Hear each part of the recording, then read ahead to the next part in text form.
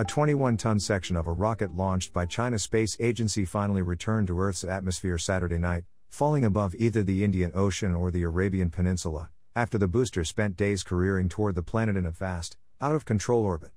The core booster of the Long March 5B rocket re-entered Earth's atmosphere over the Indian Ocean near the Maldives at 10:24 p.m. Eastern Time, the Chinese Manned Space Engineering Office said on social media Saturday.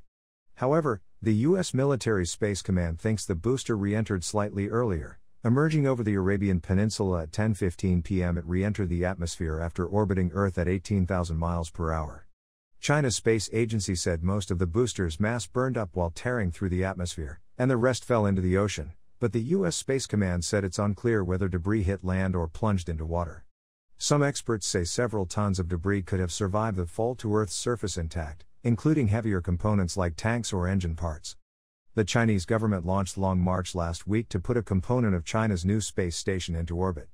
Rocket boosters usually maneuver themselves to fall into the ocean in a predictable manner after their mission is over, but Long March's booster entered Earth's orbit instead, causing it to speed up and circle the planet while gravity gradually pulled it back down.